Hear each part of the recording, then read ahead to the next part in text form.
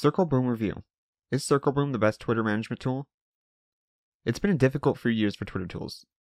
With Twitter getting stricter with what functionalities these tools are able to utilize, we've seen many of the greats get practically shut down overnight. Managed Flutter, Crowdfire, Status Brew, all the shell of what they once were. After all, it looked like Twitter has been looking to get rid of follow-unfollow tools for good. In an effort to combat spammers, even the tools that have survived have been subject to strict limits. One of these tools that still exists today is called Circleboom. I've had the opportunity to use it for a couple of months now.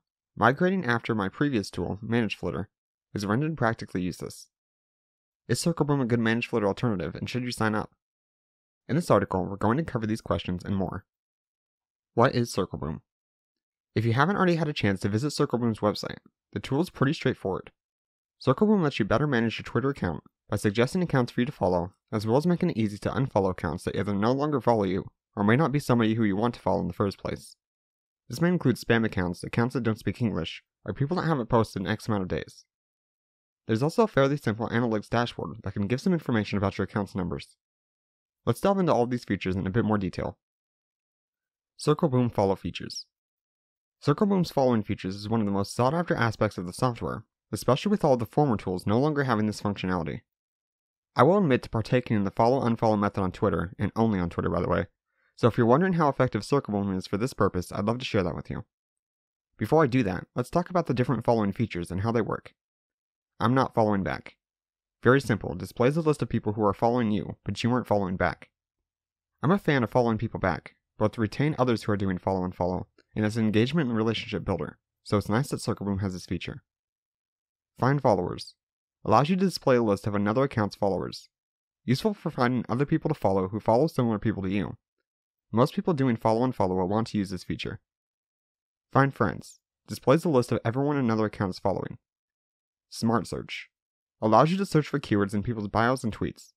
This feature also allows you to narrow down the results, only finding people with a certain number of followers following in tweets. You can also filter by join date, location, and language. Hashtag and Keyword Search. Allows you to search by hashtag or keywords to find users who have tweeted about it. And Blacklist. In this section, you'll find a list of people who you never want to follow. How good are Circleboom's follow tools? Each tool just mentioned works as intended, but I wasn't very impressed with the results. That being said, it isn't any fault of Circleboom's. I migrated from Managed Flutter, which had an insane number of filters, allowing me to find prime people to follow. Circleboom's follow tools have very few filtering options in comparison. They allow you to sort by the date the person's last tweet was, their account age, and the person's followers and following. However, they don't pull the person's entire list of followers or the entirety of the search results, which means you may be getting a lot of inactive accounts suggested for you. The follow process itself was very simple, however. Click a button and it will cue the person to be followed. The software will then carry out the follow, so you don't have anything left to do after that. Circleboom follows very slowly, but I assume this was for protective purposes. I suffered no account locks while using Circleboom, and a helpful box pops up notifying you if you approach Twitter's daily following limits. Additionally, Circleboom keeps track of who you have already followed before, so you don't end up following the same person twice. This is extremely important when it comes to Twitter's guidelines regarding spam, so it's nice that they've included this. Circleboom Unfollow Tools. If you're not utilizing follow and unfollow to help grow your Twitter presence, Circleboom's unfollow tools are equally valuable. Let's look over each of them in more detail. Not following back. Just as it sounds, the not following back tool allows you to identify and unfollow people who aren't currently following you. It's also possible to filter out people who you have recently followed on Circleboom, giving people adequate time to follow you back and avoid angering Twitter. Non-English accounts.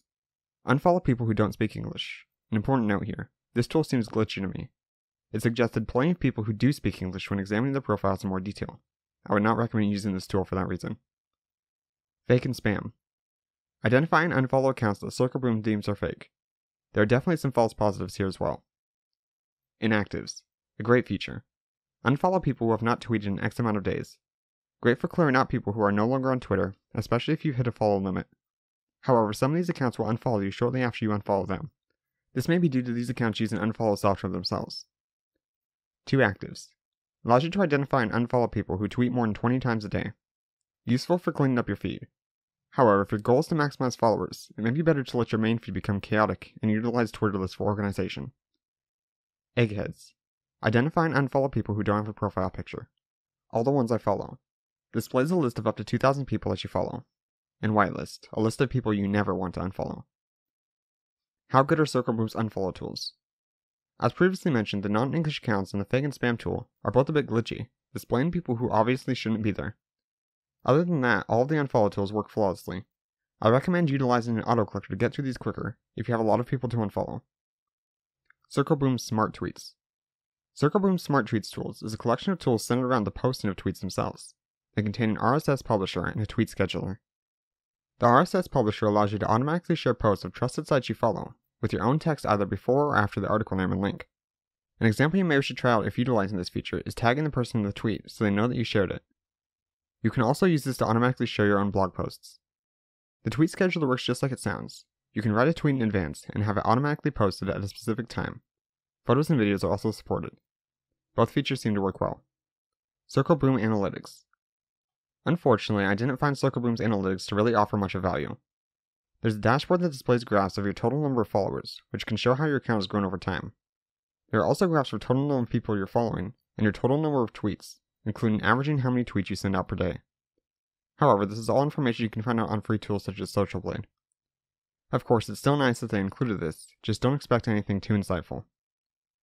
Pricing. Pricing for Circleboom is incredibly fair, and scales with the number of accounts you need to connect with. For one account, Circleboom runs at $5.99 per month if you pay an entire year up front, and $17 if you pay month to month. To manage 5 accounts, you'll need to pay $15.99 per month if paid annually, or $45 per month if paid month to month. Normally I'm hesitant to pay for a full year's worth up front, but the discount here is pretty steep.